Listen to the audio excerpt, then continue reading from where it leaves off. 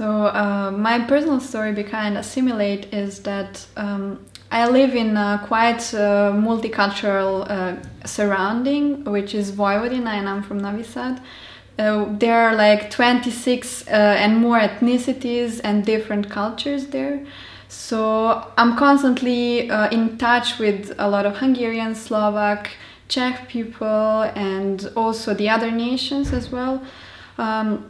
And also as an artist, I'm constantly traveling and I'm faced with influences from different cultures, stigmas,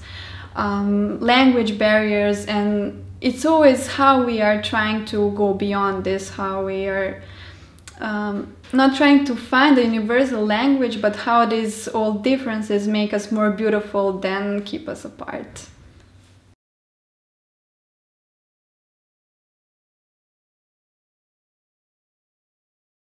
Well, I had some topics that are maybe connected because there are like different aspects of meaning of assimilation, but we're kind of working on the topic of integration, but the assimilation is quite a, how should I say, intriguing topic, so you're always thinking of some negative aspect, but I worked on cultural heritage as well, and on to constant search for the home and what does home mean for you. And yes, I worked also with several projects about multiculturality with Erasmus Plus, youth exchanges, and this kind of stuff.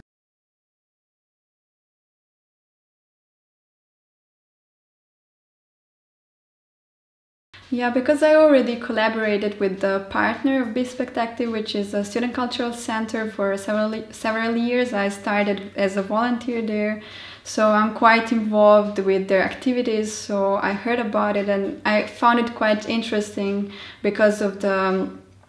research of the participative audience, and as well as these residencies and all the travel and how that will influence the piece and what we can get out of these residencies, because we are working with the local communities, how we involve the local community in the piece and in the whole research.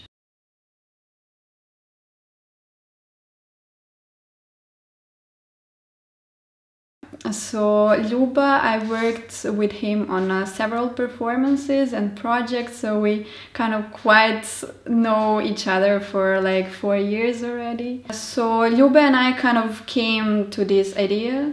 together, and he's a composer part, but all three of us in the main team, we kind of worked together on developing the whole concept of the piece. So it's not like exact divided roles, so we really work together. It's just that we kind of he's a composer, so he will work on the music part, and I will be the choreographer and also the dancer, and Máté is managing the theatrical adventure game, but he's also dancing in the piece, so we're really like multitasking all the time, so the roles are overlapping. Máté is from Hungary, and it was really interesting that it was really like for this Be SpectACTive like team from Serbia, and our team was already intercultural and multilingual, so we already kind of started this assimilation and integration topic from our own team somehow.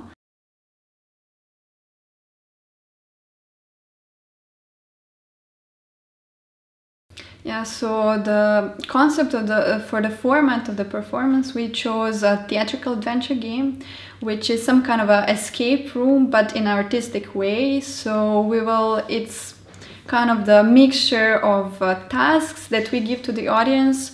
that they need to solve some puzzles and things, and through these tasks we will introduce the characters, which are kind of a sublimated research on of a different experiences of the people with this topic, because we previously made a series of interviews with the people with a migration history in their families. So we're kind of, through this task, through this game, we are bringing these experiences to the people. So they will first go through this part, and then they will come to the central performance, which is a dance piece, let's say, but the audience is also involved because there is no strict stage and audience place like divided. So the audience will be really in the space, and what will happen when you can see the performer going constantly through you, behind you, really close to you. And that relation we want to kind of investigate what will happen. And also that brings with each performance will be different because you have different backgrounds of the audience, and you never know what can happen because someone will be really distant and scared because their cultural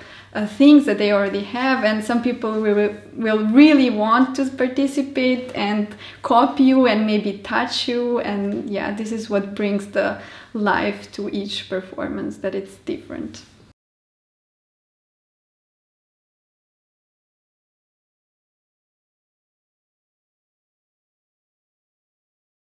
We were thinking how to involve the local community, and we thought that like cultural heritage through dance is carried out through traditional dances. So we really asked for the musician, like traditional musician, and instead of one we got really a band here, and also a dancer who has a contemporary dance background and also the folk background, which was really interesting to see how the way she moves and also with the musicians, and we kind of made this exchange. So these dances and the music were really inspiring, also the language as well, and we recorded a lot of people pronouncing the Hungarian words and we mixed them up with Serbian, and that's also how we built up some of the dance material through the rhythm of the words, let's say. And for the showing we are planning to present one character, because there will be 4, but just for the testing part we want to do one experience because there will be 4 different paths, and also one part of the dance piece which is also going to be developed, but this is really what we did for these 10 days working here in Bakelit.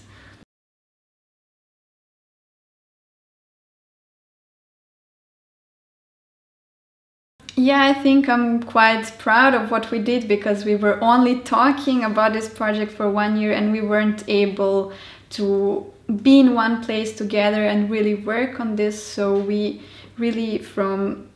these 10 days, we built everything from the scratch based only on trying out the ideas that we talked about this for this whole year already.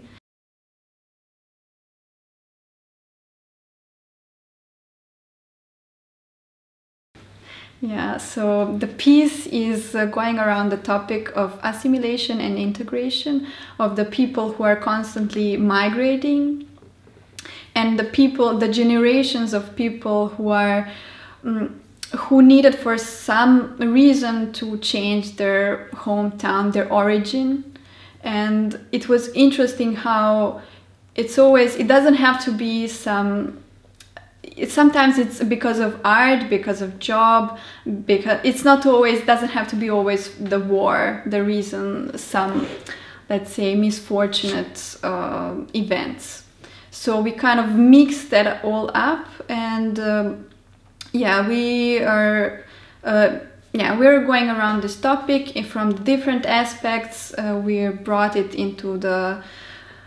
we summed it up into a theatrical adventure game format with 4 characters that we're following the whole story through,